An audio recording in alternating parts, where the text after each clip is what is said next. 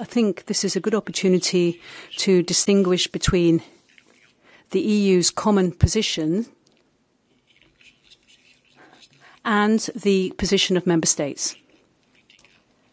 You have common policies. This is something that is decided on in the European Council at heads of state and government level, and that position has been decided on by the heads of state. The common position is humanitarian pauses. There was not unanimity, there was not agreement at European Council level to support a ceasefire. And then you have common positions, but that aren't unique positions. You can have something in common, but then at the same time you can have other opinions as well. So 18 member states, I think it is, 18 member states voted in favour of a ceasefire at the last UN General Assembly.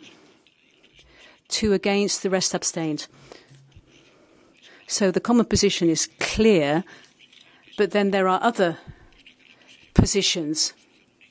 The common position isn't a unique position, because you have the position of member states when they have to vote on a specific proposal.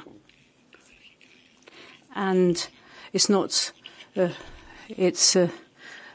nothing new that Belgium has supported a ceasefire. Others voted in favour of a ceasefire in the UN. I don't know how many voted in favour this time. The first time round, far fewer voted in favour. I think there were fewer than 10. Let's see what happens when there's another vote to see what the result is.